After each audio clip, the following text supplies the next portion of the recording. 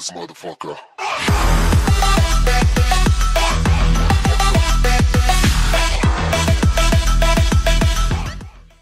Yo, what's up everyone? My name is Bilaris and today I'm gonna show you what you should do if your Steam won't open like this. I'm clicking on it, it won't work. Same thing in the start menu, I can't open it. So what you want to do is type in Control Alt and Delete at the same time, and then you want to open up this thing.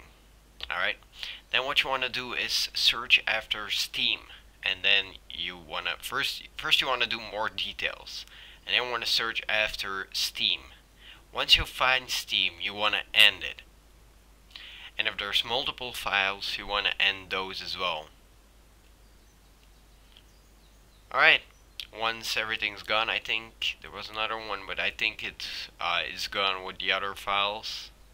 Yeah, so I'm gonna quit this. Now you want to open up Steam. You want to do that. One will maybe take like a while, but it should open very quickly. Okay, and as you guys will see right now, it's connecting.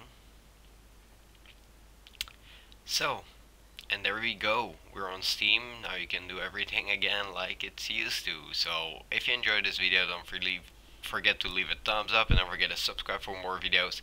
And I really want to thank you guys for watching. If you have any questions, post them below, and I'll see you guys soon. See ya.